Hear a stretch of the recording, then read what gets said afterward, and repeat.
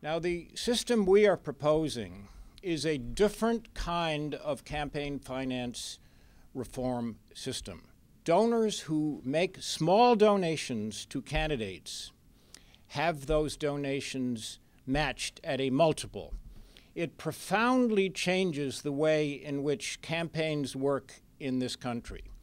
It puts a premium on candidates spending time with voters. It changes the way in which campaigning is done.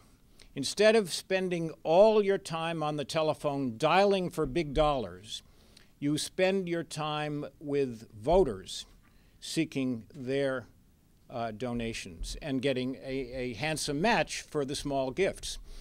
It's a varied group of people fighting for a reform that brings voters power instead of leaving power in the hands of moneyed interest.